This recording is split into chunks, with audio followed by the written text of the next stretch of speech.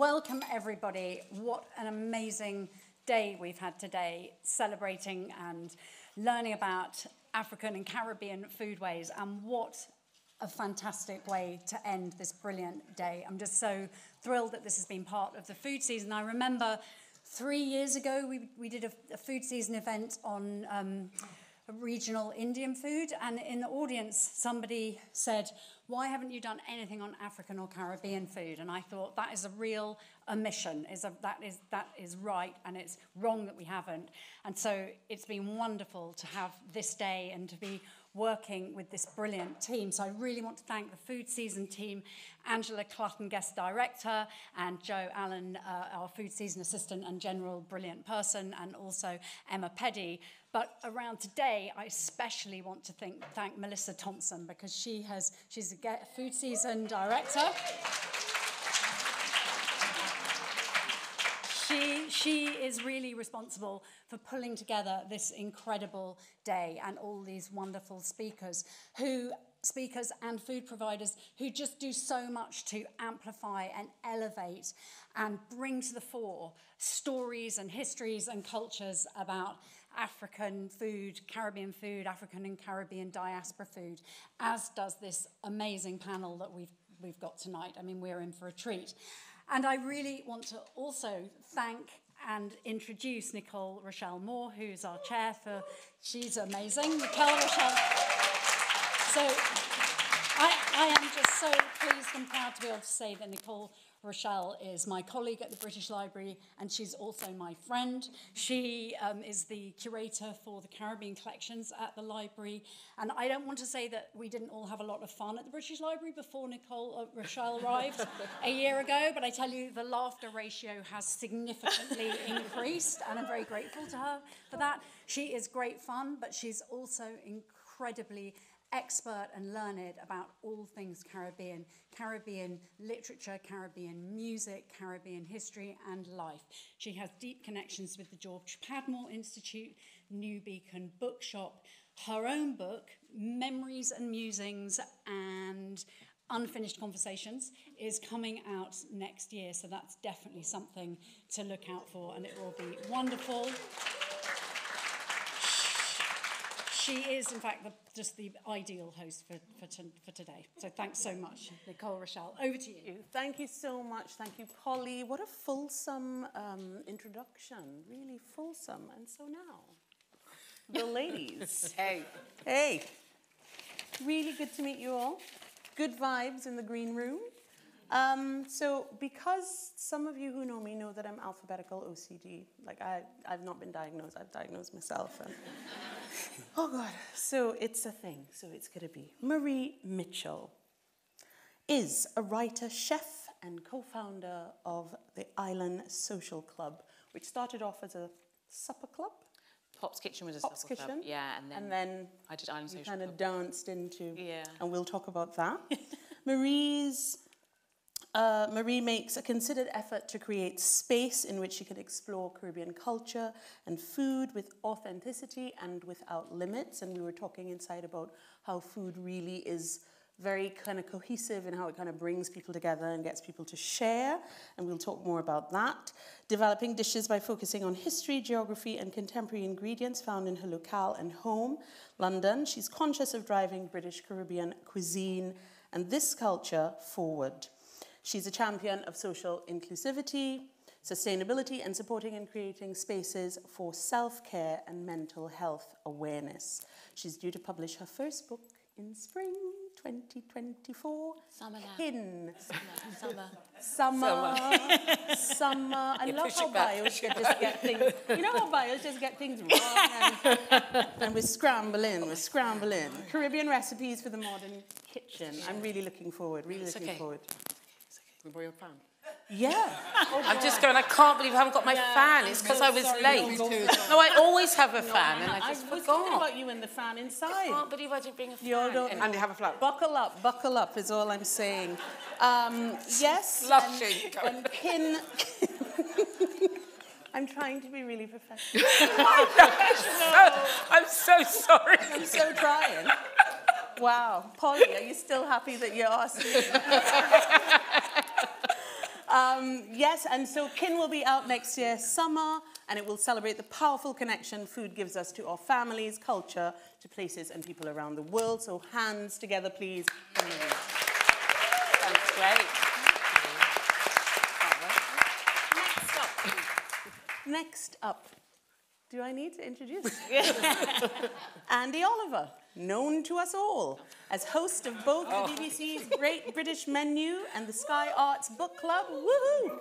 Amongst numerous other media roles, and in the recent production for BBC Two, The Caribbean with Andi and Makita, Andi and her daughter embarked on an emotional journey to explore their heritage. And Andi's first book, Pepperpot Diaries, Tales from My Caribbean Table, was published last month, showcasing traditional and modern dishes. It reveals the flavors of Andi's childhood and tracks how Caribbean cuisine has evolved over, you see me? Give her back her phone. No, I'll sacrifice for my No, we share. We're going to share. And in November 2022, Andi was appointed a patron of the Oxford Cultural Collective. Andi Oliver.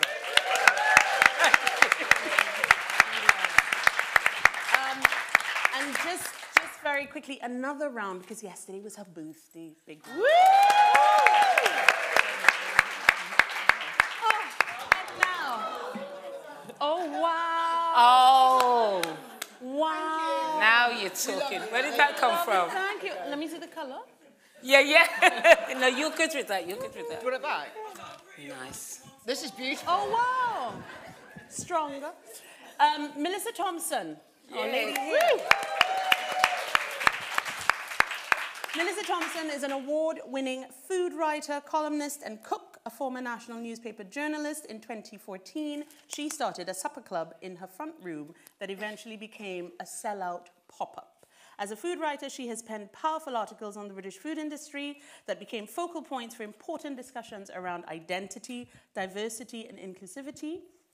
And in 2021, she won the Guild of Food Writers Food Writing Award, and last year was named Writer of the Year at the PPA Awards. And I did remind myself what it stands for, but what does it stand for again? Oh, don't ask me that. I don't know. Right. It's something like publishing. It's publishing something. I mean, it's very important. Yes. Very important. Primary Publishing Awards. Important publishing. That's it, yeah. That is the one. And as the kids say, just Google it, right? Her debut cookbook, Motherland, was published by Bloomsbury in 2022. It explores the evolution of Jamaican food from the island's indigenous population to today, and it was shortlisted for the Andre Simon Award in 2023. Very important award. She is a regular panelist on Radio 4's The Kitchen Cabinet. I heard you last week. Oh, lovely. Has appeared on Saturday Kitchen and is co-director, as Polly said, of the British Library's Food Season. She's a columnist for BBC Good Food magazine and has written articles and recipes for a wide range of publications, including The Guardian, Condé Nast Traveller, Waitrose Weekend, and others. Ladies and gentlemen, Melissa Thompson.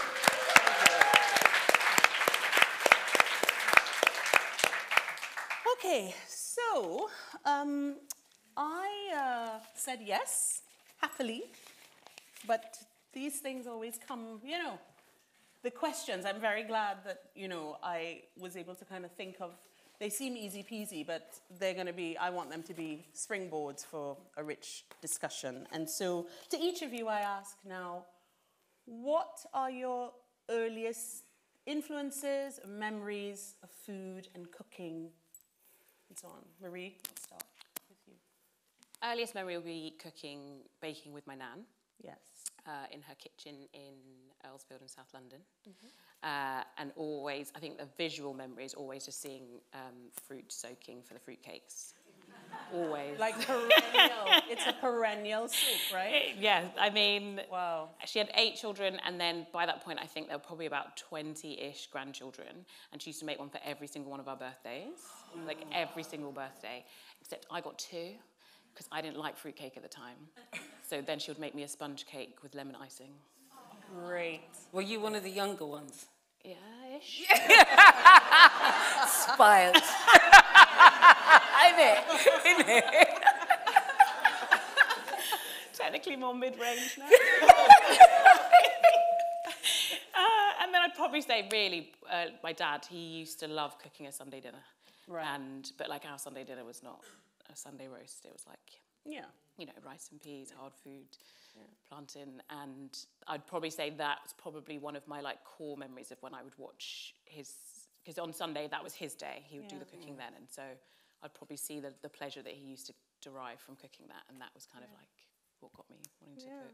It's interesting, you know, because someone came into New Beacon Books recently, a young man who had visited Trinidad and talked about how he was shamed into learning how to cook because he realized that men in Trinidad just cook and cook and cook. You know, Caribbean men really cook a lot. Yeah. You know, it's not a widely known thing, but they really do. Andi, earliest? It's interesting because my dad was a cook as well. He used to cook. But my mum did more of the everyday cooking, and my dad did more of the use everything in the house, every single pot, make a lot of mess. But really good, really good. Kind of worth it, maybe in the long run, depending on who you're talking to, kind of thing. But I think I get because part of the question is the influences. I certainly get from my father the desire to have a table full of heaving, full of loads of different things. He would never make 2 things. He would always make at least 10 things. There was always a whole bunch of stuff happening, and he would he would engage me and my brother. So he would never buy like black-eyed peas just dried in a bag like a normal person. He would get them still wet in the sack. And then bring them home, and then we would have to shell the peas.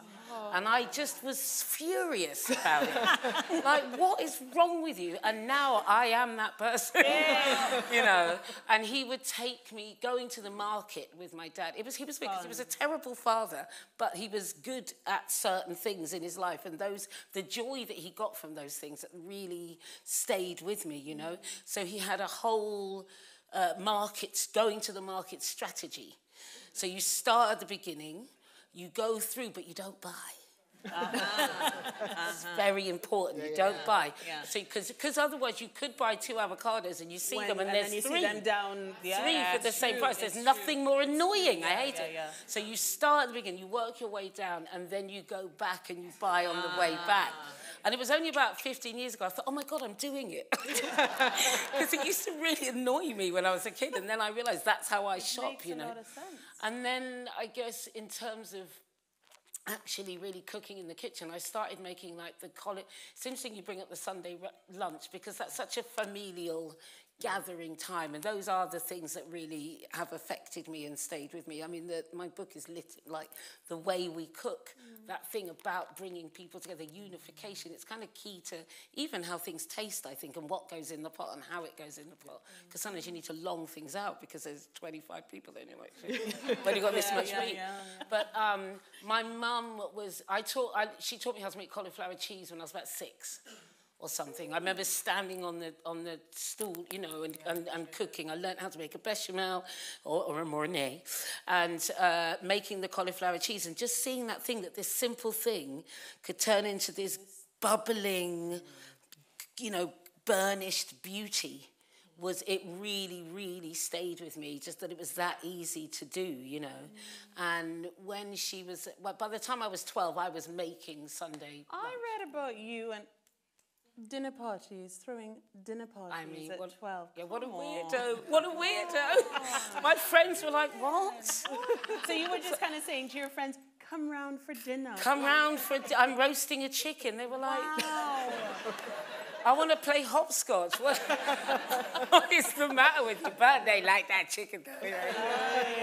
But so I think the things that stayed with me with that flamboyance, and just how you can affect the lives of people around you with something you've made. It's connectivity. Yeah. For sure. Totally. I mean, you've spoken about how much, in interviews, about how much you love feeding people and having people love your food. I'm a feeder for sure. You're a feeder. I'm a feeder. You're a feeder. Stay away.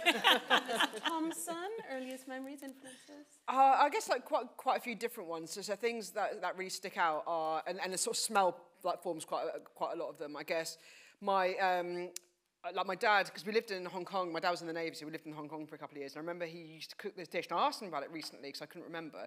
It might be like chicken with black beans, or it might be this pork dish, and I remember at some point in the cooking, it smells quite unpleasant, and I'd always go to the same thing, because you're a kid, right, and so like 10 minutes feels like a lifetime. And so at the beginning of it, I'm like, oh God, like what's he cooking? I really don't want to eat it. And then I'd sit down to eat it, and I'm like, oh my God, this is amazing, like give me more. And it took me ages to make that connection, that thing that I didn't like turns into this amazing thing. And it's almost like part of the alchemy, or like kind of the like, it's a really important lesson about kind of the journey that a dish will take, right? And in some guys it's almost like painting, kind of like trust the process, it's going to be okay. I guess like my mum's lasagna, which was always different like lasagna. Friday nights having burgers and chips and baked beans, which is like kind of the most like British thing we ever ate, and how it would always give me indigestion, like, and nothing else would. And I was like a kid, right? Kids shouldn't get indigestion, but I guess it's because it's like really quite processed. And then like traveling up to Darlington, where my dad's family had settled, and like just when they were like, oh, we're going to Darlington from Weymouth, and it's like a 6-hour journey. It was rubbish, right, for a kid. So I'm sure it wasn't that much better for my parents. And the only thing that would keep me going is knowing that my grandma's curry chicken would be waiting for me. You say this. And it's like it was so good. And like, you know, like when you're going in for the pot, right? So first of all, you know, you go for like I don't know, for like a bit of thigh or something, and then on your third helping, you're down to like sort of like literally skin and bones. And it's like it will do, kind of with the rice and peas. And then I guess the first time that I remember cooking, I mean, I used to help out with bits, like I'd be like rolling dumplings or something, and things like that. So ackee and saltfish as well was kind of like a process. And I wrote about this in Motherland. So because we lived in Weymouth, which is just like, there was no kind of like sort of like a Caribbean community to speak of, really, apart from like the Thompson family. And then like, so, you know, like a tin of ackee, so like, I mean, it's still like, what, £5.50 for a tin of ackee. So like a portion of ackee and saltfish would revolve around this tin of ackee, because like there's no way they're opening 2 tins for this, so that kind of be the thing. That's going to determine how much you get to eat. And then you've got like your saltfish, and so like mum would be on like dumpling duty, and I'd be like watching her, making sure she's making enough, because it's the only thing that you can scale up really. And it's like, all right, sort me out, mum, kind of thing. And then when my dad, he went, he served in the first Gulf War, and I was like, I'm going to make my mum a roast dinner. So this was it like 92, so I would have been 11. And I was like, I came home from school, and I was like, yeah, I can make a roast dinner in like what, in like an hour. And I took a chicken out of the freezer and tried to like defrost it in the microwave. Wow. All I'll say is that we didn't eat the roast dinner that night. And but my mum was like quite decent about it. She appreciated the sentiment. Yeah, totally. The intention, yeah, totally. Right? And I think like my dad is never, even today, like my dad would be stressing. I'm like, Dad, can I help you? But no, I've got it. Oh my God! Like let me. But I am in danger of turning into the same person. So like, and so, you become it's so bad. You all become imperious in the kitchen. Yes. I read in your book. Yeah. Tired. You could be tired. But you're going home and you're cooking and you're just Well, it helps me relax. And you know what I mean? It's like, so it's a different bits of me are tired. So my brain might be tired, but my body needs to cook to unwind, because when I'm really tired like that, I can't actually just lie down straight away, because it's too much. So true. Yeah, so if I cook, it helps me breathe back in. It's like I land back in my body again, even if it's something very, very simple. Just the process of doing it and making yourself something that's going to be good for your body or good for the people around you. It kind of reconnects me with myself as well. And just speaking of tired, let's just put hungry and tired together. And I'm going to say I'm like rubbish if I'm hungry. If I'm really hungry, cooking is like, oh God. I can't. I just like it's not gonna be good. Do any of you cook when you're hungry? Like when you're hungry. Oh God, I'm still Yeah. So I have things in my. I've got an emergency dumpling freezer. To be honest, I have that with roti. I've rolled them, so you can just take them out and fry. You've got to think ahead. You've got to think ahead. I mean, my thing is. And I don't know, one of my good colleague sisters is in the audience, and she knows, like, I'll say, I'm like really hungry. I'm just going to go and have some porridge. or 2 eggs. That's me. Don't look at me. Don't judge me. It's too late. It's too late. It's already happened. If I'm cooking and so that is the longest my hunger will go unchecked for, because I know that I've got a reward at the end of it, and so otherwise I'll just end up like snacking on something. But Well, if I'm cooking something, I'll snack as I'm cooking. But I want to know know that I've the got food's enough then space. better. You need, it just depends on what it is. So I have things like I have a jar of green seasoning. Everybody know what green seasoning is? Do you all know? Yeah. Right. So I have a jar of green seasoning in my fridge at all Gotta have times. green seasoning because all the time. because when you're tired and you've got to cook, for people who don't know, it's like garlic, herbs, and some chilies and some oil and some things them that you would need. You just have to work it out. You have to kind of To make the work food it to nice. suit your, So everybody has their own version, and I have a jar of that in the fridge all the time, because the thing you can't be bothered to do is like peel garlic. Yes. Like who's doing When that? you're tired and all of that. So if you've got that, then you can do anything. You get pieces, you can steak, a bit of fish, even a bit of toast, even some scrambled eggs, and you can make it. Yeah, no, listen, level. I put stuff in, I got the stuff.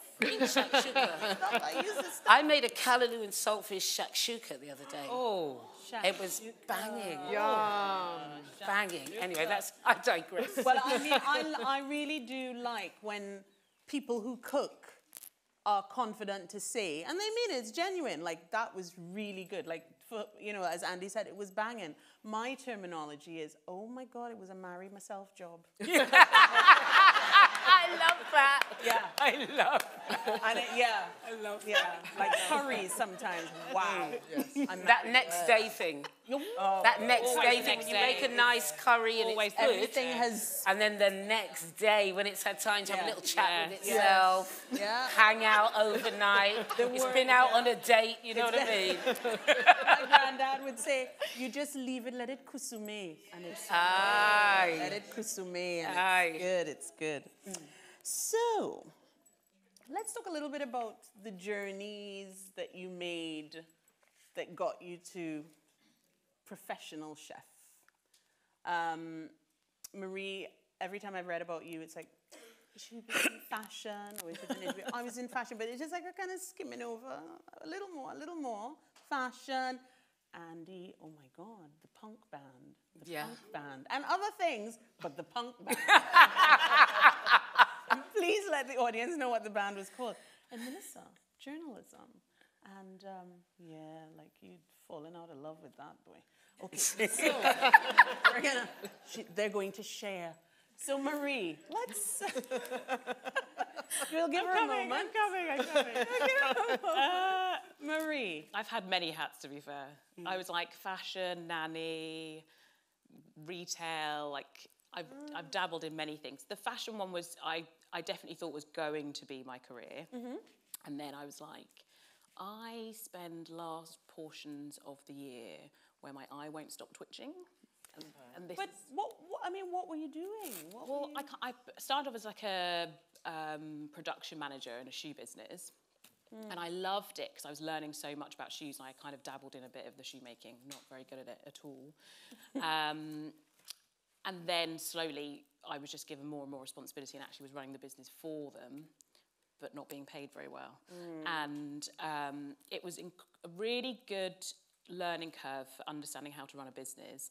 But for me, I was like, I just don't care about shoes this much to be this stressed about it. And then was just like, well, I love food, but I'm not sure how I want to do that or how I want to get into it. So I just took some time out and started nannying because I'd kind of always done that while I was studying. And from that, I then met my boss, who was a huge influence because I was looking after her children.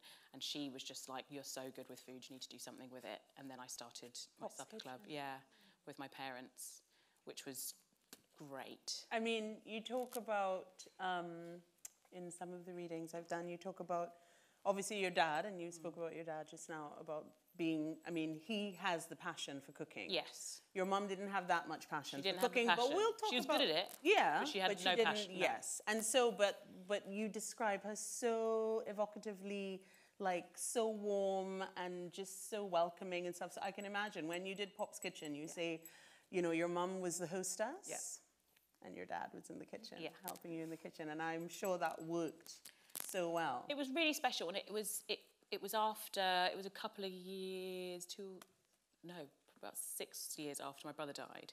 And I think it was really the first time since he'd passed where I felt as if we were a family again, where we were solidly a family. It was if that pillar that was missing, by having this thing that we were able to share in and be able to share that with others, kind of reformulated our community, and that in itself reformed, ours. And I think I hadn't given enough thought about how special that was until kind of more recently, but it definitely was a really, really beautiful thing that kind of brought us back to ourselves a little bit. Good. It had its time. Yeah. It had its time and its purpose, right? Yeah. Andi Oliver.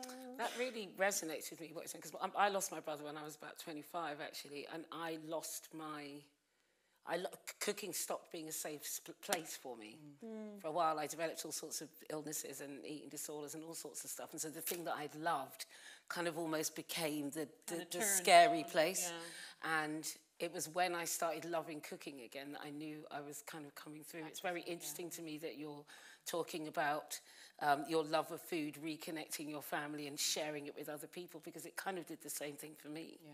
I think it's such a powerful thing, and people talk about the power of food all the time, but you kind of, it's in quite a kind of surface way, or they talk about the power of food to unite, and you think, what do you mean? But it really is a visceral gut thing, isn't it? Really deeply. Sorry, I can't remember what your question was. Because I got taken by what you were saying. I was really thinking about it. Yeah. Oh, the origins, right? Like, gotcha. Yeah, so just, Well, so I guess for me, I mean, it's hard for me to really track it because I've always cooked, like I said, since I was little, I've been cooking. And then I started, I fell into things most of my life. Do you know what I mean? I didn't really ever have any plan. And like you, many different hats, singing, acting, dancing really a bit, kind of. Worked in receptionist at a record company at one point, had several different bands. I was in a band called Rip Rig and Panic with That's the one. Nana Cherry, who's like my best mate. Yeah. And that was really, pivotal for me. And our relationship in food is very pivotal for me because I grew up in Suffolk. My dad was in the RAF, again, it's in the forces kind of thing, and only black girl in the school, all of that stuff. And Nana was in southern Sweden also having quite a weird time. It was the 70s, before the lights went on, I always say. It was like everything was a bit grey and corrugated iron, and it was all a bit, no thanks. And the National Front were having a great time. It was a weird time, And then I came to London and I met Nana, and we started cooking together. And we were cooking together, I think, in the way that we were discussing this the other day, because we needed community and we needed family. So even though we were having these parties and putting on these raves and doing all this stuff and having these warehouse parties, we were still making chicken. Again, bit weirdo. But, we were having these massive raves, and me and Nana were in the back sousing 25,000 mackerel. It's like... 17. So it's like, just buy the cider and drink it like everybody else. Why are you sousing mackerel? Because you were 12 and throwing dinner parties. Yeah, because I was 12 and throwing dinner parties. But I really thought about it because we laugh about it a lot. And I thought, what was that though? And I think we both had a real desire to pull people together around us so that we felt safe, so that we felt connected. Because, you could leave home really young in those days. When I met Nana, I was 17, she was 16, we were kids. I'm just like, can I just say, I meet people in this country. I mean, I say this country as though I don't live here. But I mean, now I've lived here more than I've lived in Trinidad. But I mean, I did a lot of my growing up, right? Back and forth, Trinidad. And when people say they left home at 16, I'm shocked. I'm like, what? I couldn't wait. What did your parents say? I'm really kind of because in Trinidad, we're home. Yeah. We're home. You're doing your A-levels, you're home, you might be going to uni, you're home, man. I left school when I was 16. Right. The moment I was allowed to leave school, I was out there. I couldn't do it very well. I wasn't good at school.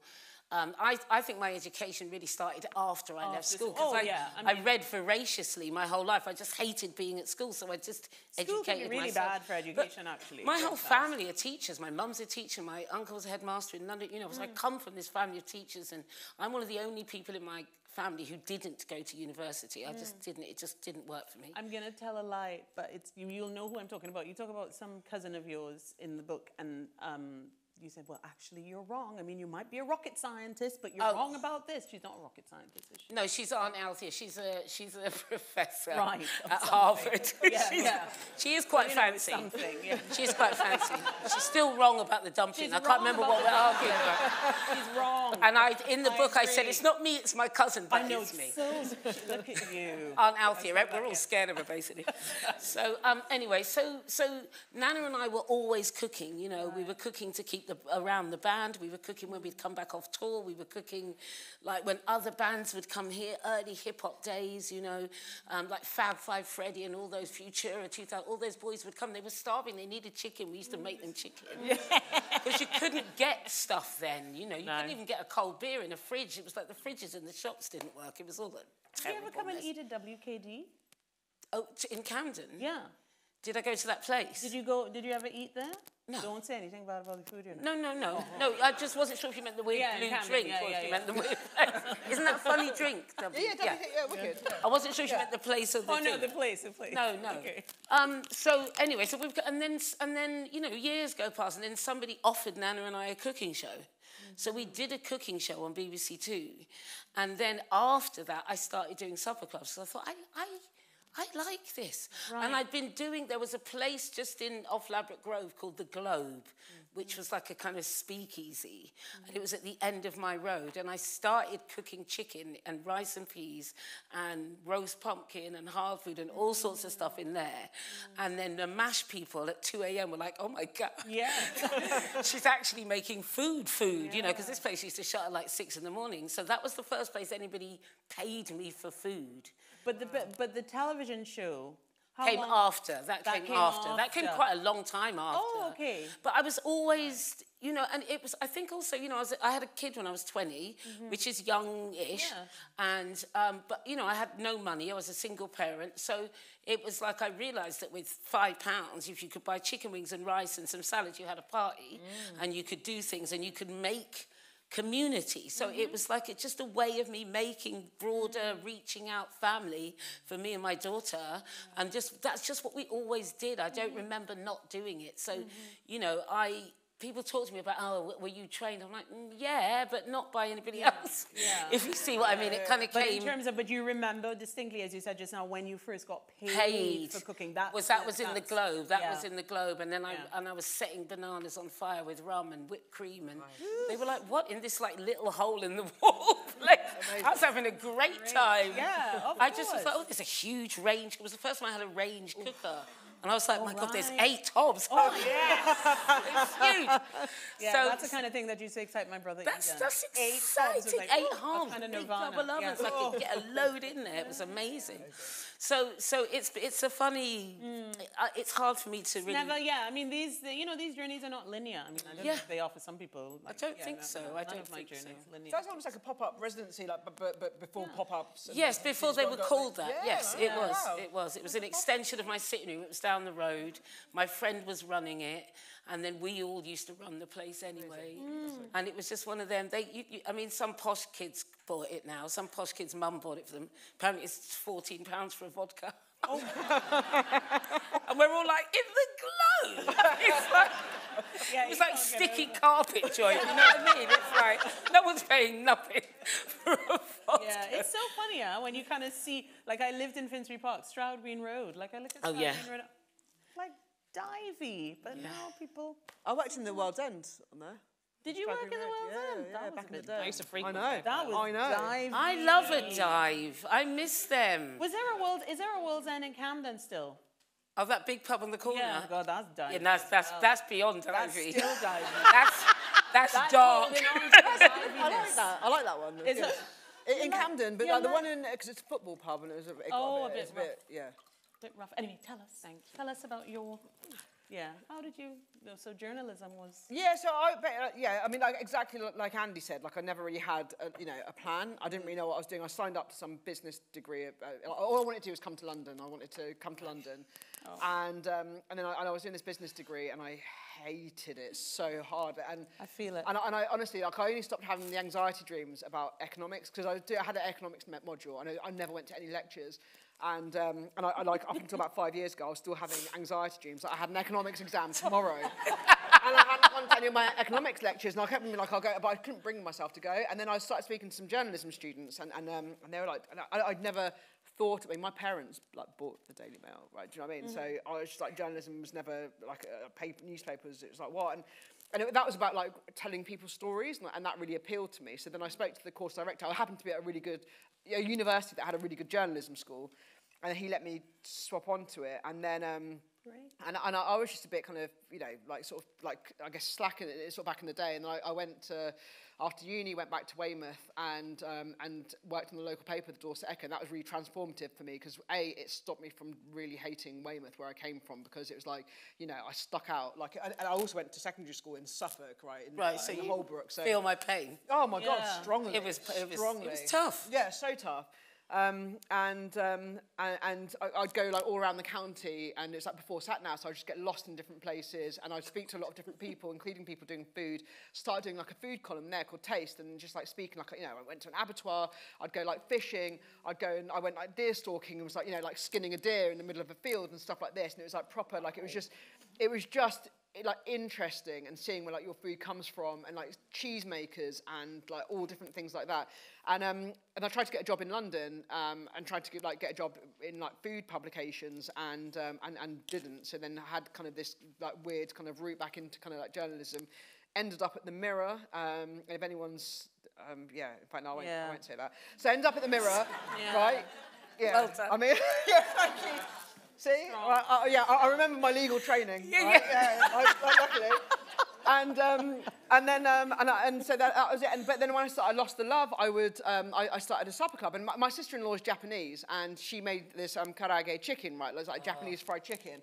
And also, I mean, back so when I was in Weymouth, so like, I'm a bit of a rubbish drinker. Like, I like a drink, but my body doesn't like it, so I would just fall asleep. Like, when you leave journalism, they do you a mock-up of the front pages, and mine alludes to the fact, like, they came to me for comment, but I was in a corner sleeping. So my idea, so I'd get people around for, like, dinner, right, all the time, because at least it would, like, prolong the evening a little bit, and it would, like, line my stomach. And so, like, making, like, kind of big batch. So, and I would drive back, because I studied in London, so I'd drive back up to London to go and see my mates, and then take, like, loads of stuff back in the car to go and cook stuff, like goat and all this sort of stuff. And then because I hated, like journalism, I started a supper club, and I was making this karaage chicken, like, for me and my mates all the time.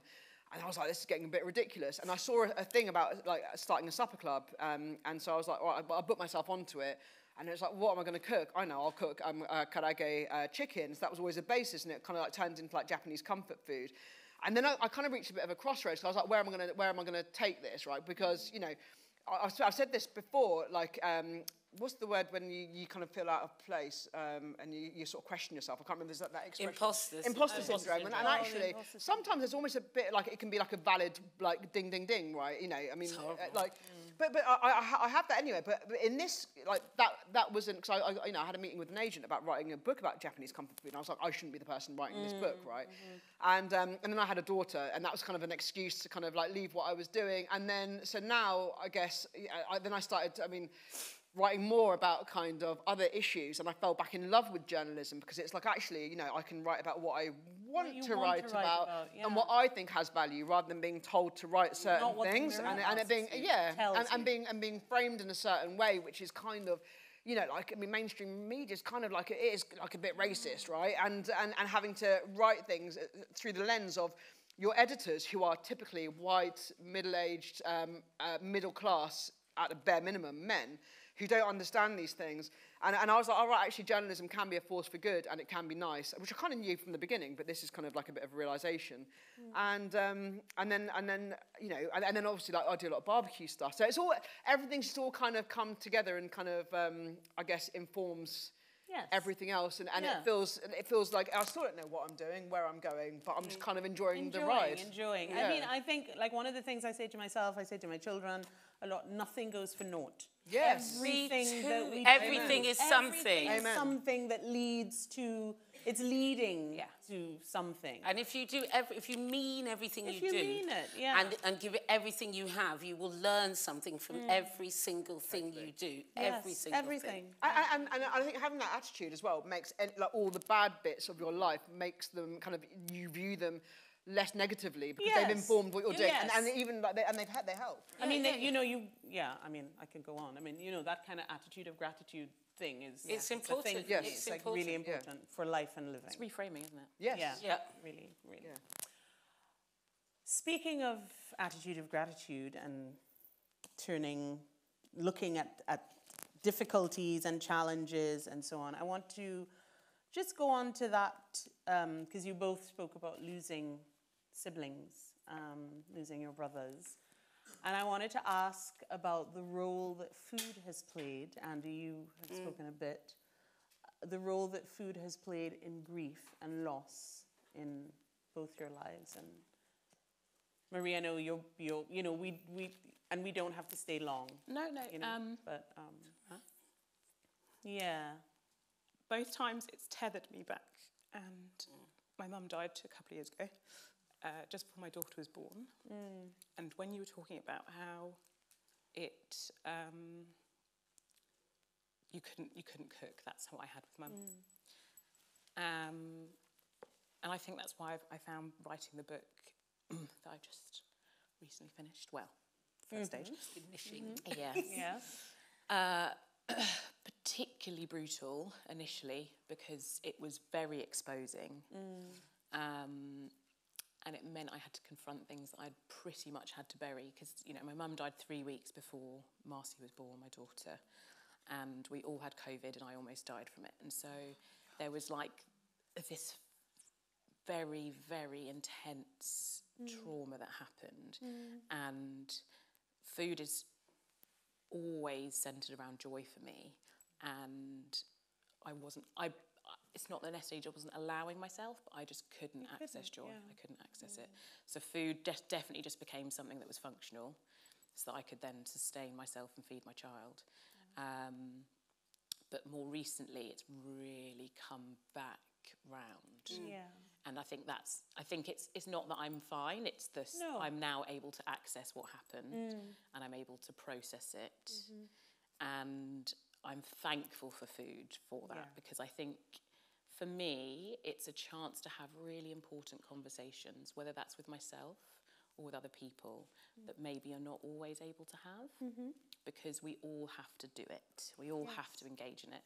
And I think that's what is so special about it. And I think when people say it can unify, I think that's, for me, it's unified me again. It's kind of brought me. It's brought you, it's gathered you back to yourself. Exactly. Right? And thank you for sharing your mum's roast. Yeah. Your mum's roast recipe. It's still one of my favourites.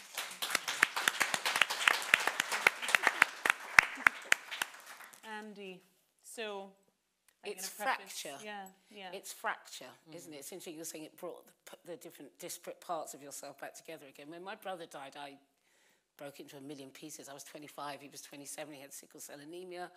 It was really a massive shock, and it 1 minute he was there and the next minute he was gone, and we couldn't believe it. It was like the world stopped. My world stopped and everything else kept going.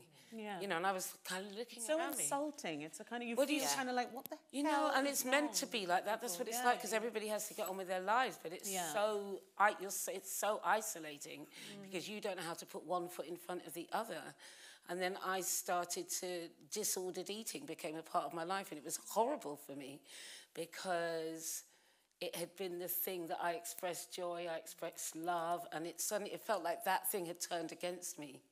We were cooking and cooking and cooking at the early days, and then after everybody kind of got on with their lives, I found myself in something of a vortex.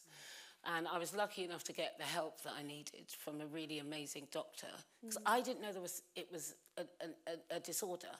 Right. I just thought I was disgusting. You know what I mean? My grief turned into self-loathing, really, to be perfectly honest. And I didn't know what was happening. And somebody got me to this incredible doctor who explained to me that I developed an eating disorder and explained to me what was happening and took me to a rehab for like 2 months for free. And this place was like £3,000 a week or something. This man, he was like an angel. I swear my brother sent him to me. And he helped me understand what had happened. And when I came out of there, I started to step towards the things that had brought me joy, but language, because it's my language, it's my secret language, it's my language when I don't know how to find the words, and the things that are deeper than words. Words aren't always the best way to connect to other people or to express to other people what you need them to know, what you need them to feel. Sometimes it's on a plate, and sometimes it's in the pot. You know, I always talk about that amazing book, Like Water for Chocolate, Laura Esquivel, and there's the moment, do you know that book? No. And there's the moment where there's two sisters, and one of them is marrying this guy, and the older sister is in love with him, but the family are making this, just very quickly, family are making the younger one marry this guy, and the older sister is heartbroken, she's grief-stricken, and she makes this wedding feast, and she cries into the wedding feast, and they eat this food, and it makes all the guests throw up because her pain is in the food. And I always think it's such a brilliant metaphor, that because it's a real thing. It's like the intention with which you make the food is everything. If you're vexed, if you're bad vibes, if you're in a bad mood, you make angry food. You make angry food. So true. And when you're in grief, you make sad food. You make food full of longing and full of broken heart, you know. So I think it takes a while to get back into. It took me a while. And when I did, it was like somebody put the lights back on. It was like the sun had come back out. And I knew that I was on the road to being able to be myself again, you know. But it took a long time. And I was so grateful to have that, because not everybody has a thing. No. Yes, not everybody that they has can thing. access. Not everybody has a way of holding on to the life raft, and that was it was my life raft. Aye.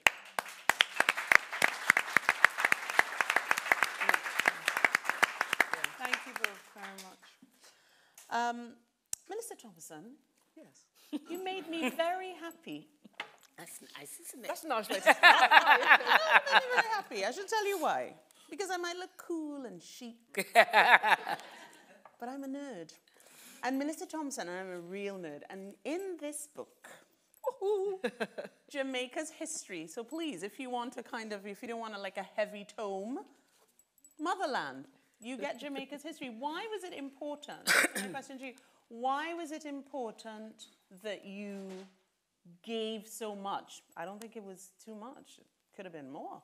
Why was it that you gave so much? Why did you feel that was so important, to give so much of Jamaica's history? Because you really kind of break it down. And I think it's because, for me growing up, obviously my dad is Jamaican, and I grew up having to seek information. It wasn't taught to me. It wasn't widely made available. And the food of Jamaica is so heavily entwined in its history. And I know you could say that about kind of so many different cuisines around the world, but the food of Jamaica is like inextricably linked to stages of it, right? So you can have a dish, you can have like escovitch fish with bami, and on that plate you've got like kind of like the Spanish Jews, you've got like the indigenous, the Taino with the bami, and even in bami, for me, I still get kind of shivers thinking about it, because so few of those people survived what the Europeans did, what the Spanish did, and yet this dish,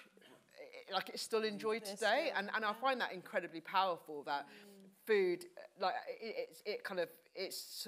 it is survival, but also how it survives to tell the story of people, because it's their ingenuity, right? So like, you know, cassava, especially like kind of bits of cassava, like it can kill you, right? Yeah. And so I mean, like fair play to the people who kind of stuck out with that after like watching people drop dead. And ackee, you guys eat ackee. Yeah, and ackee, right? Nobody else eats ackee apart from Jamaicans because of that red bit. Yeah. I mean, exactly, right? Because like you don't know. So ackee, you have to wait for it to open naturally. So and you know, and some people, like some Jamaicans, won't buy ackee because they don't trust that someone hasn't prized it open. And I mean, you know, fair play to those people to be like, okay, right. I would walk away, right? I'd be like, nah, you're all right. And then like someone obviously was like, oh, but if we do this to it, it's gonna be okay. And also, I mean, you know, the history of Jamaica is told kind of. I mean, you know, I did a lot of research here in the library, and the history of it is told in places. But to have it, like, I wanted to read the history alongside the recipes, and it was a book that I was looking for. And there are some amazing like Jamaican cookbooks and cookbooks that cover kind of the wider Caribbean. But I really wanted to have the history, so people kind of. Like, for me, context is everything. And when you know the background of something, when you are informed about it, it just tastes like that sweet. And what I'll say really quickly, so I write for BBC Good Food, and I once did a column about people's different comfort food around the country. And I spoke to a woman who told me about, she was a Ugandan woman living in Cardiff, and she told me about matoke. I'd never heard about matoke. Matoke is like these kind of like, but in a banana family, they're like really hard to like peel, like, and you cook them, and then you like mash them down with banana, and typically serve it with like a kind of peanut stew, right? I'd never heard of it, and she's telling me about it on the phone, and I'm like, oh my God. Like, the day after, I went down to Peckham, and I was saying, is this matoke? Is this matoke? And eventually they were like, yeah, so look online for a recipe. And I made it that day, right? And her, like, talking about it and how, like, she couldn't have it very often because she can't get the bananas, like, in Cardiff. And I ate it, and her love of it had just rubbed all over me, and I ate it, I swear, with the same enjoyment that she told me about, because like it's just that's the power of food, right? It is. Transference is an exchange. It's an exchange always. Yeah. Andy, you also give. I mean, your book, which is such a beautiful book. I mean, they're both such beautiful. No pressure, Marie. No pressure. We're all sisters here.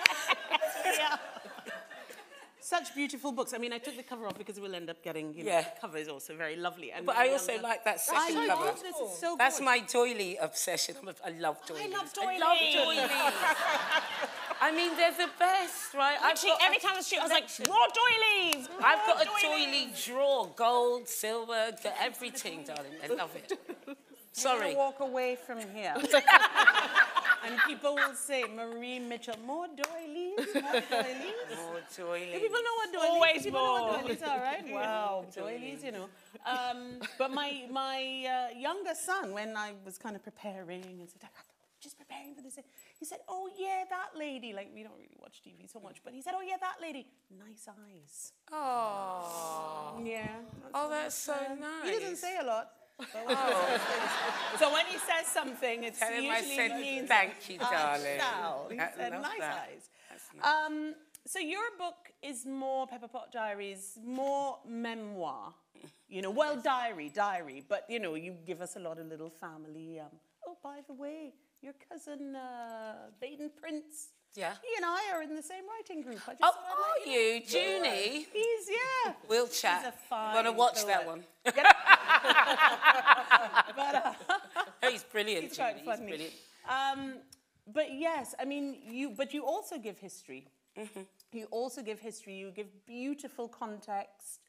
You know, one of the entries that I felt that I was most affected by, I mean, at the end when you write about your brother Sean, for sure.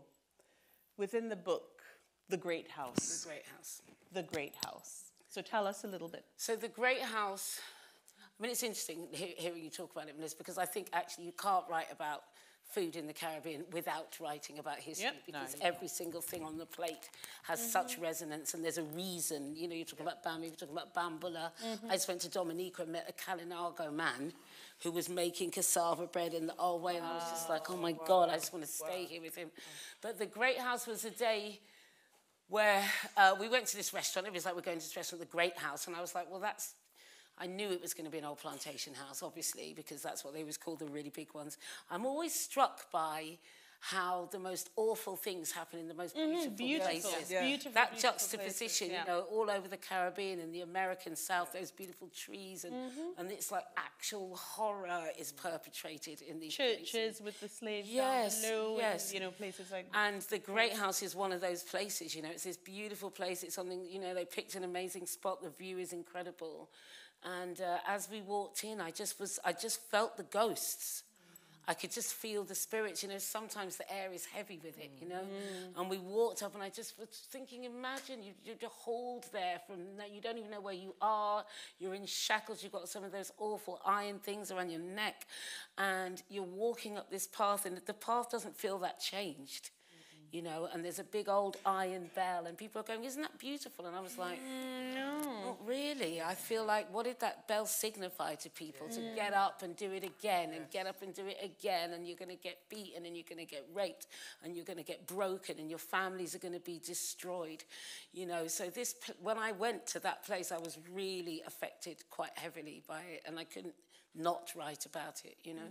Would you read it? Sure, sure. As we roll up the drive, the gorgeous house looms into view, and I get a sick feeling in my stomach. I feel the long shadows cast by the past. The ghosts of the enslaved Africans who were dragged here are swirling all around. I imagine how terrible it must have been to arrive at this place, shackled and beaten and frightened. I look to the left, and I see the old sugar mill. It's crumbling now, but somehow I feel it's still held up in part by the black bodies that built and sustained it and its bloody crop back in its working days. We're greeted at the door by the loveliest woman who ushers us to our table. We ooh and ah because it's a stunning place, and we do so too as we pass an old heavy black iron bell. What was it used for, I wonder? To signal to the tired, broken bodies that they must get up and start the torturous day all over again. It brings tears to my throat, an inescapable sadness from the heavy weight of the history, a most terrible juxtaposition. But then, hold on to it. And I read that and was quite affected by it too. But then you go on to really kind of talk, and you write very beautifully, very compellingly to my mind about how we have to kind of change it around and go into these spaces, and, you know, I do feel there's a project that we're doing with the Oxford Cultural Collective, actually, with Lloyd's Bank. And Lloyd's, underwriters. They were the people who paid. They insured the ships. Yeah. But they are one of the companies that are taking verbal responsibility, but actively trying to do new projects to change the way we all interact together. And this is, to me, we have two choices. We can either sit in it or we can change it. Yes. And I'm a very proactive person, and I don't like sitting in shit. Thank you. Do you know what I mean? It's like, what? You're going to smell shit all the time. What a terrible way to live. So we have to change the future, and we can only change the future if we take responsibility for the past and understand it, shine a light on it, and honestly talk about it, and then do things actively to move forward. Yeah, that has to be honest. Did you want me to read that? Yes. From here? Yes. I have a feeling of needing to stand tall for those that have come before us, our elders. A feeling that this is our now, and that whatever we do, we shall carry them with us in our hearts, pull our shoulders back and be proud that their blood runs through us and that we can give them voice and spirit. I think of the amazing and inspirational black chef, Mashama Bailey. I know, don't you love her? I'm obsessed with her. Same. She's I just love the when best. food people talk about other food people. Oh, my God. I'm like a sort of ridiculous fangirl. I like lose my shit. She runs a restaurant called The Grey in Savannah, deep in southern America. It's an old segregated bus station, a place where her forebears would not even have been able to set foot. The image of her, proud, black, elegant, beautiful, and bursting with talent and heart in the middle of that place is indelibly imprinted on my mind, and I take heart. This is how we honour those who have come before. We cannot change what has been, but we can shape what is to come. And I feel a powerful drive to do just that. We can reclaim these spaces and work with them. We can cook there, eat there, work there, find joy there. It is, to my mind, actually imperative that we do. The relationships of the past inform, but do not control who we are now or what we do next.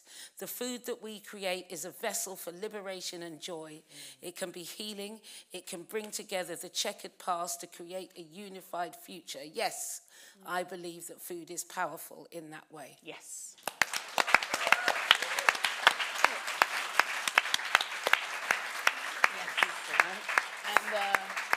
And while, you know, doing the prep and reading the book, I remember kind of showing this bit to Polly, and we were both kind of like, you know, feeling all, yes, sort of shivers, and yeah. It's really interesting writing a book. Just the process of, because it's such an introspective thing, and you have to go so deep into yourself. You know, you're talking about, actually, it's so challenging at times because it needs to be your truth, and it needs to be honest for it to have the impact and the genuine connection that you want it to have. But then once it's done, it's quite a slow process. Not the writing so much, but the process of publishing and all of that. So by the time it gets out, I've forgotten half of the things that I'd written in some ways. Do you know what I mean? And it's interesting to read it back, and then it's fascinating to see how other people connect to it and what they get from it. It really is like your baby. It's like a child that is giving birth to. Do you feel that? Yeah, totally. And I think part of it also because you are dealing with a lot of trauma, right? Yes. Whether it's kind of like historical trauma, like cultural trauma, personal family trauma. And so I think part of the kind of forgetting some of it is like self-preservation. Yes, I know what you mean. And that's also why I find it incredibly difficult to write as well. I like the writing. It was the measuring amounts of food that's harder for me. The writing, I'm like, blah, blah, blah, blah, blah. And I was like, what is a handful? You know what I mean? And then I would start a recipe and get halfway through and think, shit, I know. I didn't measure the sugar. Do you know what I mean? I'd be like, oh, I'm so clever. I'm so like, oh, I'm doing it. And then I realised I'd put three things in. I think, oh, no, that needs some of that. No, damn, I didn't measure it. But it's very kind of, I mean, I find certainly the Trinbagonian experience of cooking and so on, like to ask, like I went to Berlin one year, like some years ago, and made curry. I did a curry chicken, you know, like we do it and so on, and other things for my cousin. And then we had a dinner party. And then months later, she called and said, cousin, I'm having another dinner party and I want to do this thing. And she was asking me what I felt, well, like, I felt as though I was in math class. She kept saying, well, okay, but cousin, how much did you, and I'm like, Christiana, a piece. Just all get, just like a bit, a handful there and a bit there. A pinch of this, a dash of that. And she was just all like, come on, we need the... How many tablespoons? Yeah, it was like a lot. How are we doing for time? No, same. We've got 20 minutes. Yeah. Oh my God, Melissa, I'm going to ask you to just read and just say a little bit about, you know, you talked about your dad being a bit ambivalent about going back. I mean, you just talked about it being hard to write. So this bit here, and then would you just say a little bit about that? Yeah, sure. Okay. So, and you can contextualize it. Dad had always been ambivalent about travelling back to his island, given his painful memories of growing up there, and we never pushed. In the absence of facts about my family tree, I filled in the gaps with the things I did know. It brought me comfort to think of my ancestors eating the same foods across the span of different generations and different continents. Our shared culinary history was and remains precious to me. And so your dad, but in going back, I mean, and he did go, but it was like a family, It's a very fraught trip. There are a lot of arguments. I think like my dad, he really suffered in Jamaica. So his parents left. His parents came over here, kind of in the Windrush, and he was left with his grandma at first, and she was lovely. And then when she died, my dad's father claimed him. And just like abused him really, and my dad, like only recently I heard my dad refer to himself as being a farmer, and this is from like the age of 3 until he came over here at 9, so had no formal education until that point. The first time he ever wore shoes was on the airplane coming over, and his granddad and his granddad's wife, because it wasn't his biological grandmother, just abused him and really serious physical abuse, and so, and it's quite, I mean, it's quite painful to have to like hear that from your dad. My dad isn't kind of the most emotional of people, and although I think we all do as we get older. So like, a bit like seeing your dad like kind of like talk about it and like and cry. And recently we all went for like a big counselling, like family counselling session, and that was actually started by this book because. My dad, I was asking for photos of him, and he sent some photos to the family WhatsApp, and I was like, oh, cute. And my brother was like, these aren't cute. He was like, he looks traumatized. And my dad, like, he's just like really kind of like smart, kind of like preparing for the trip to come over. And so then my brother kind of reached out to his like sort of his kind of circle and was like, you know, we need someone like, does anyone know like a therapist basically who's got, because my dad, they had a conversation. My brother was like, traumatized having heard it, and I was always saying that my dad. I'm going a bit off topic, but it's like really. It's just I guess this idea of like kind of these things which hadn't ever been sort of spoken about at length, and I didn't know the detail, but I could tell that my dad was still suffering, and my brother was like, I now see what you're saying, and so can we have this whole thing, and he kind of spoke a bit about what he'd experienced as a child, and I think he, you know, there's lots of it, and I think a lot of his memories of Jamaica were painful memories, and I guess as being of a different generation, you know, I kind of take on a bit of that. But so we went as a family. It was still quite fraught because it was really emotional, but we went back to like where he grew up, and there was like his horrible grandfather had like, he was a baker, and like he was known for his bun, and so we saw like this kind of like tiny shack, and the river down at the bottom where they used to go like fishing for janga, kind of crayfish, but like my dad would like kind of grab them with his hands, and his cousin was still like living there, and it was kind of therapeutic. But because I went back to Jamaica like to research the book, and I had the best time because I wasn't there in the nicest possible way with my family, so I didn't have to take that kind of baggage, and I really want to take my parents back, and I want my dad to go back and just see the beauty of Jamaica away from the violence that he experienced. Yeah. Thank you. I mean, even though, I mean, and that, his experience, as painful as it was, I mean, he didn't let go of his Jamaicanness because he kept cooking the food. Yeah. He kept cooking the food. And of course, you dedicated one of your recipes to First Choice. Yes. There's a very strong connection between First Choice and me, but I've been sworn to secrecy here. Oh, no. So, yeah, Tell me you know. afterwards. I'll tell you afterwards. Okay. I'll tell you. Sorry, First Choice, wherever you may be. Sorry. But, and so we're gonna wrap up soon, but I wanted each of you to share with us your top 3 dishes. Oh. I'm going to try the curried, the curried fried chicken. I'm going to try that. I'm going to try that. And I'm going to do your recipe on roti because I just feel as a Trinbagonian going in, I should know how to make it myself. That's a really nice, easy, it's a bit sort of between a roti and a paratha. It's a cross between it, that one, and it's easy. So that's why I did it. But I met a Guyanese woman the other day in proper Barbados. dal puri. I am going to go study with her. Yeah. Very nice. You know when someone's hand is just like, Sweet. oh Sweet my hand. She's called Joycelyn. This woman, I swear to you, she was making lamb and chana roti. Oh. I went in there, I went, what are you doing in there? And then I ended up in the kitchen, of course. I was like in the back. I was like, do you mind, can I just... And You spied on your mother-in-law. You will go to yeah, any spied lunch. on my mother-in-law. But She wouldn't tell me.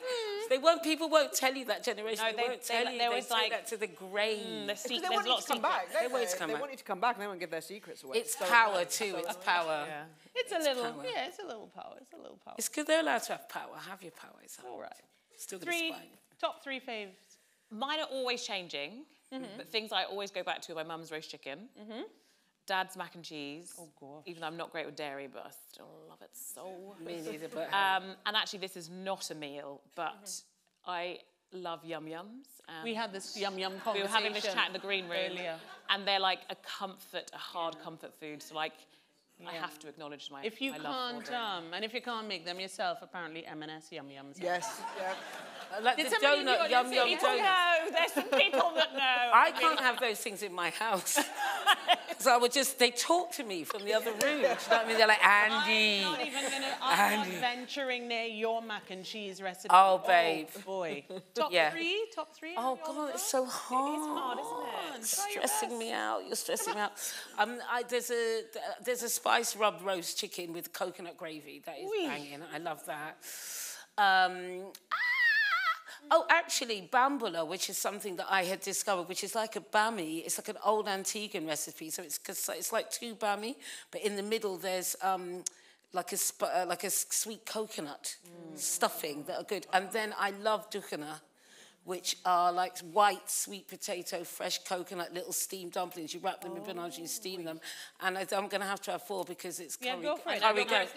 Curry goat. Can I add curry? Yeah, curry goat, curry I didn't chicken. want to prompt you, but that's what I read somewhere. You said you always go back Curry. to Yeah, curry goat, curry, curry yeah. chicken. Yeah. Curry goat, curry chicken with dukana. Because it's, and rice and peas, that's fine. I like Mine's I'm with roti. Roti and rice and peas. And roti. Put it all on the same plate. It's all on the same plate, right? And so, plantain. Plantain. All plantain. I've discovered this thing, sorry. You're not sorry. No, I'm not sorry. There's a Puerto Rican thing, because I'm really interested in that Latin American thing. Yes. It's called mofongo, and it's mashed green plantain, and I put a little bit of sweet plantain in it as well. And then you make a mash with it, and then you make like a chicken gravy, and you turn it out, and you pour the sauce on the top. Holy Mary, Mother of God. Right? Yes. I was like, what is this new sweet heaven. Jesus? I am not a religious person. It made me pray. I was like, Jesus, thank you. I mean, Melissa Thompson. Okay, so because they did, how many did you all do? that was at least 10. Can I have all of theirs as well? Yes, Yeah, of course. so I'm going to have all of yours. Yeah. Please. Oh, wow. Put that on one plate. Yeah. And then I'm going to have oxtail, not cooked by myself, because, like, someone else. Like, my oxtail's good, but it's just it's cooked by someone else. God, I love oxtail. Oh, my God. Yeah, like curry chicken, ideally like my grandma's, but I'll take my dad. Oh, then my dad's Akin saltfish as well. And then, do you know what? Like a patty. Like finding a patty shop in an unexpected place, right? And just be like, oh, don't mind if I do, right? And also, it would be rude not to, and then going to get like a little cheeky patty. Patties don't count. Patties don't count. No, they don't. If you don't count, so you can have one more. And also, I'll say a lamb patty, because I went to America and I did an event there, and then it's like, this woman came up to me and she's like, why lamb patty? Like, why? And I was like, why? What do you mean? Why not? What do you mean, why lamb patty? Because I think like in America, this is like in New York, and I don't think it was like a thing. They really. need to get out more. Yeah, they need You can put anything you like in a patty. It's a patty. It's a patty. It's a patty. Wow. And then Done well. like I mean like jerk pork. Jerk pork, of course, guys. I know. It's not 3. There are 3. We're eating well. Listen, can I just say, abundance. Waving back and forth, abundance. So, audience, Polly, have we been good? You've been great. Okay. Amazing. All right, great.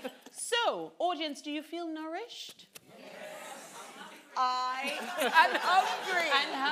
And hungry. I want oxtail now. I'm hungry. I love I want patty. I can't believe I didn't say oxtail. Oxtail's like one of my No, but you all favourites. share. No, clearly you all sharing, please. Yeah, Big table. So we're I'll bring good. a bit of Potluck dinner. everything. Because I feel a little bit panicky because I missed out, but it's okay because we can kinda know share. it's Actually, no, you're going to be like, oh my God, I forgot This has got oxtail. I'm really vexed. Sharing. It's all sharing is caring. It's all sharing. So now we throw it open. We throw it open to you, audience. You've been really wonderful, and now it's your turn to ask these glorious chefs anything you like. Food-wise. Oh, we've got a hand there. Yes, lady. Is there a mic? Oh, yeah, there's a mic. Here they come. Here they come. Oh. Exactly. Hello. Lady in black and white there. Yes. Okay. Yes.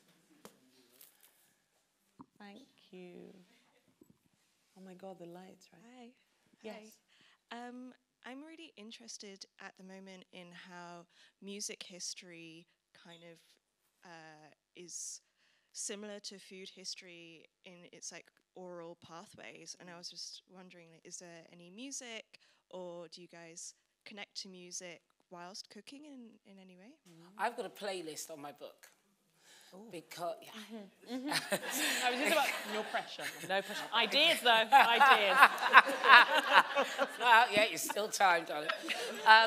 Absolutely, because food and music are inextricably linked as far as I'm concerned. They come from the same place. You know, I used to write a lot of songs. Now I'm writing recipes. It's the same feeling. in my gut when the things happen, because really it's about truth, and music is only good if you mean it. Food is only good if you mean it. So yeah, and so many of my best and happiest food memories are, you know, Dad, crap all week, worst day in the world, Sunday, Sam Cooke's on, Brooke Benton's on, James Brown is on, probably Jim Reeves, because, you know, it's Sunday. Problems, It's country Sunday. music, what's the matter with us? You know, so Patsy Cline, all of those things, cooking delicious food, family vibes, and music and food, to me, are all in one little happy, like, place in And my dance, belly. for me, I often dancing. I'll break out in the middle of like cooking something. I know. I'm often in this when I'm having the best time. I'm by myself in the kitchen. Yes. And I'm then dancing like no one's watching. You do it when you taste. It's a whole time like chopping. Yeah. Yeah, there's a moment. It all. So it's hugely. But when you're dancing, like no one's watching, and then you get caught, like I did. And my younger son came in and he said, "Mommy, how come you go down so low?" That's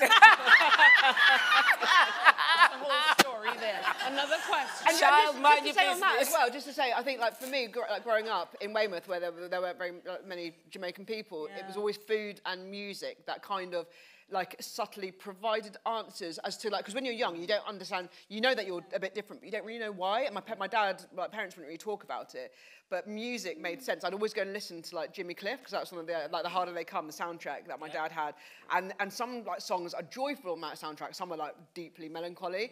And it would always kind of like quite an unsettling feeling. So it was always like food and music, I think, that kind of provided like some sort of weird answers, even though they weren't explicit, kind of just explain something. That's really interesting. It's like, and a connection to other people of colour. When you're isolated, and you know, Jimmy Cliff is singing Many Rivers to Cross. Exactly.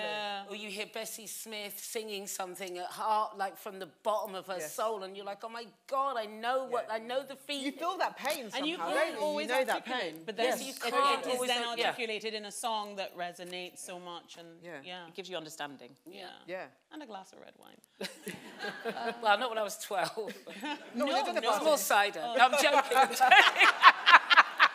But you British children.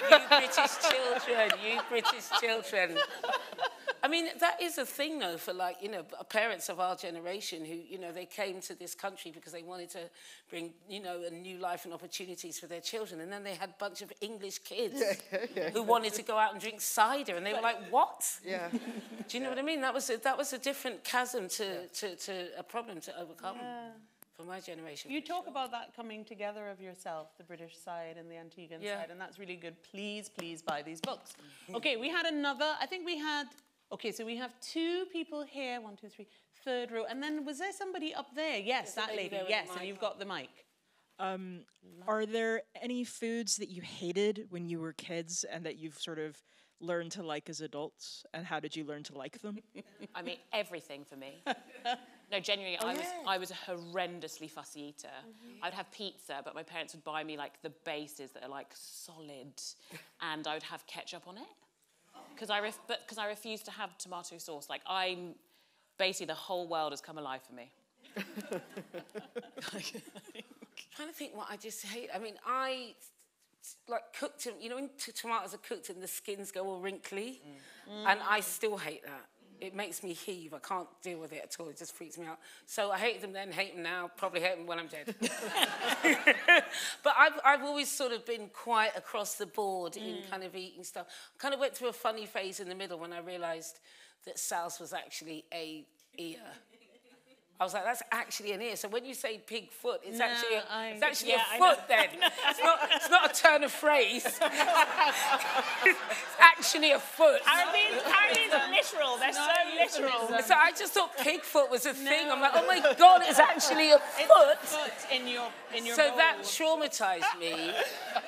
And now I'm over it. Foot. But now I'm over it. The little bones in the bottom of the pot. You know, when you're in Barbados, they say you are leaner features. And I'm like, bit of both. Bit of both. So I'm all right with it now, but it was a bit of a thing when I realised they'd been feeding me all bits and stuff. But that does fascinate me because what we managed to do with all the bits that nobody else wanted. The That's African ingenuity, hand, the as African you hand. say in your book, and as Jessica B. Harris, Jessica the B. African Harris calls it hand. the African hand. And, you know, to me, I Kitchen. find it quite moving. You know, you're talking about the bami and thinking about how many hundreds and hundreds of years people have been cooking that. The fact that we managed to make glory from nothing and to feed each other beautiful things when we had nothing and we were being tortured, it brings tears to my eyes because it's like the greatest love of all. Being able to make a pot from nothing and turning the throwaway rubbish into beauty. So I've got over myself and I'm eating the foot. Nice. I'm feeling bad now. I'm getting a foot. I'm going to eat a foot tomorrow, damn it. Melissa. Oh my God, like so much. Like, I mean, not as extreme as Marie, but like. As a kid, my brother and I devised ways to sneak stuff off the table. So we'd get like the kitchen towel and we'd be like, yeah, right, yeah. And then I'd like, take it under the table and then like my brother taught me to go and take it to the toilet and flush it down the toilet. Wow. I remember once my dad was making like chicken and cashew nuts and I didn't like the cashew. I didn't get nuts in food. I didn't understand it. So I like months later, my dad found all these cashew nuts under the sofa in the living room. And as a Jamaican, made me eat them. Caribbean parents. Yeah. That's bad. That's so bad. It's so bad. Like, oh, yeah. Waste nothing. Waste nothing. But it was like teaching they found green beans down the back of the freezer. No, because they were rotten, but I think I might have got a spanking for that, I think. Yeah, so like loads of things. But the thing, like, so mushrooms was always my thing. I hated them so much. And I spent the last 10 years training them. Because even when I'm cooking mushrooms and I get like, that nice little caramelization, I'm like, objectively, I can see why they would taste nice, but I just can't do it. So I've been training myself, and I'm pretty much there now. Don't give me a big mushroom, but if it's like chopped up, I'll have to eat it. And do you have a thing? Because this is me with tomatoes, because I don't like them, but I know when they're necessary. Yes. Like I understand when a dish needs them, so I will begrudgingly put them in, as long as they've vanished and I don't have to. Absolutely. You know? Absolutely. They have a place, just not on my plate. Yeah. And we had two.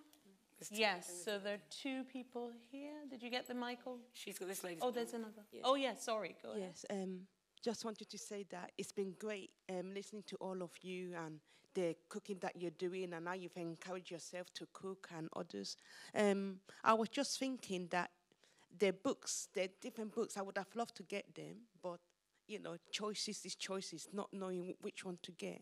But I was also thinking it would be good to maybe put books together. You could all write together about your cookings or an event together. Yes. Yeah. As long as I get to eat the food.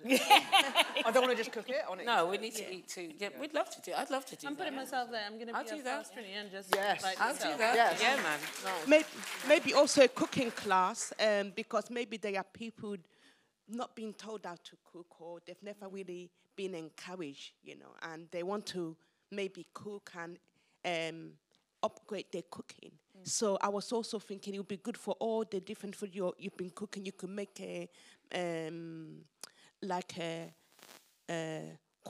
course or a cooking class. Maybe you could plan or get together to teach people or empower people to participate, as well as your books. Right.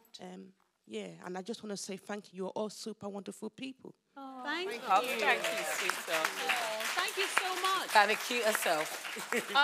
We There's have two people down here. Oh my gosh, we have two people here, and we have 2 minutes. So use your time wisely, people. Quick one. Just drink water.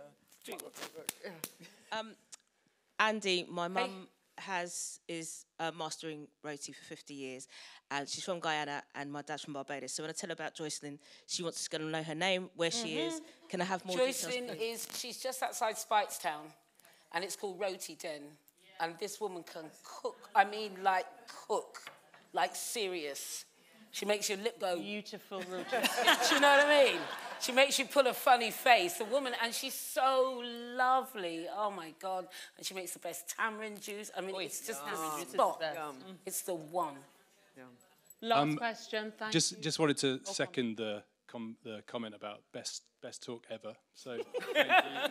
I've cried and laughed in the equal measure. So thank you for that. On the point you're making about measurements, did you at any point when you're speaking to the publishers, did that conversation come up about pinch of this, punch of that, as opposed to 20 grams of this, 30 grams of that? Because I'm quite dyslexic with numbers. So actually, punch of this, It's pinch better of for that you. is much better and much more intuitive with texture and. Yeah. But the problem with that is, for me, what I really want is for people to get confidence in the kitchen. So I want those recipes to be like a starting point. It's like a leaping off board. And then I want you to be able to go, do you know what? I'm not that into cumin. I'm not going to put any in. Do you know what I mean? So if you make it quantifiable for people, then it's better for them to gain confidence. After they've gained confidence, then they can start getting a little pinchy, punchy, lick a piece. Just like a little. But I think for people who are just starting to cook, and especially starting with a cuisine they're maybe not that familiar with, I think it's quite important for them to feel like they're getting the rudimentary infrastructure. Almost, because it is like a sort of skeleton that you're building in the back of the dish, do you know what I mean? And then they can take off and pinch it, punch it, snap it, Because do I what do you like. think Caribbean food does seem to have eluded a lot of people. Yeah. Yes. Which definitely blows my mind, but that's probably because I'm in a vacuum where I'm surrounded by it. But I think I was discussing this with Nicole-Rachelle. Yeah, I was like, just sisters, sisters. No, but I panicked. I'm terrible with names, and I was like hesitant. I was right. It's fine. Partly, sorry. And we were discussing the fact that people have been exposed to it. They just haven't necessarily been aware that they've been exposed to it. And I think that's the thing that I'm really excited about at the moment, is that people are ultimately taking the stories and the information that they have, and they're being allowed to share it with their voices rather than other people. And then from that, people can understand that they've actually known about it for far longer. Yeah. And can I just add really, really quickly, I think the important thing, I think, with food from the Caribbean and from sort of across African countries is that they are kind of almost the last bastions of codification, right? So I think that codifying those cuisines is really important. And I think to have something that is unfortunately quite prescriptive, which does take, I think, some of the magic out of it, but it's still important as a book, and I view Motherland as very much a starting off point. And one thing with my publishers, so with my jerk recipe, and this isn't about quantities, but it's about how you use ingredients. With my jerk recipe, I was like, when you start off with pimento, you need to smell the pimento berries, and if you're getting the other notes of like clove and cinnamon, just use pimento. But then if you don't get that, then add a bit of cinnamon, add a bit of clove, and kind of like have that confidence to add that. Because if you go to Sainsbury's and buy their pimento allspice, then you're not going to get the same as if you get it from like a black-owned, Jamaican-owned company like Jamaica Valley, who it's going to be proper, or the guy in Brixton under the bridge outside Sports Direct. You're getting... In the little bag. He teased me one day. No. I went to get something there, and he gave me more... Maureen's outside, going to have a word with her. She'll have a word with him. Oh, no, I'm not. I'm not going to grass anybody else. I will. Thank you. Nah, he gave... Anyway, we'll talk about it. But it's a great spot. First of all, I want to thank the audience, because you all have been really, really a wonderful audience, really engaged and a loving audience. We could feel the love. And now I want to turn to and say thank you, three, so much. It's been such a joy. It's been such a pleasure. All my nerves just floated away after about the first 15 minutes. Thank you. You were I really enjoyed that. You were amazing. I thoroughly enjoyed it. Yeah. Like, absolutely. Thank you so much. Ladies and gentlemen.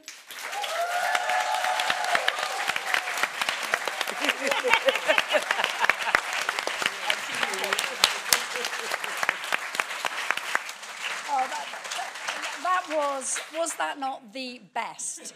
Just the best. Amazing. I really enjoyed it. What? So good. I could Unbelievable. half hour. These women, wise, generous, funny, they got it all. We had it all, and it was been absolutely brilliant. Thank you so much. Brilliant, brilliant sharing. Wonderful conversation. Marie and Nicole-Rachelle, you will be coming back next year to sign your books. But Andi, yeah. And, I mean, if you want to. Andy and Melissa, hoping that you will be going down to sign your books at the pavilion. And I also wanted to just do a really quick shout out because you've been talking today about those who came before. And I wanted to give a shout out to Rosamund Grant, who's sitting in the front. Yes, yes. Oh, she's crossed. Yes. Rosamund Grant, whose amazing Caribbean and African cookery book published in the 1980s really paved the way and is also available down in the pavilion. Yay, and perhaps Rosamund will sign some. I'm telling you. She's here. Everyone should go and say hello. Thank you. I would just like to thank you. First of all, I want to say tomorrow is our Super Sunday food season with 6-7 events back to back. There are a few tickets for some events, so check those out if you'd like to come back and join us. I'd like to thank the Oxford Cultural Collective who partnered with us on this, and I just hold my hands up. Dom, you're here. I'm so sorry your logo is not up on here. The Oxford Cultural Collective is amazing. Check them out. They are brilliant. I want to thank the events team who've helped us, Jonah especially, who's aged about 20 years today. Still looks great. He definitely does. The AV teams, Unique and Blue Box, but especially to all of you, an amazing audience. Thank Wonderful you for audience. brilliant. Thank you.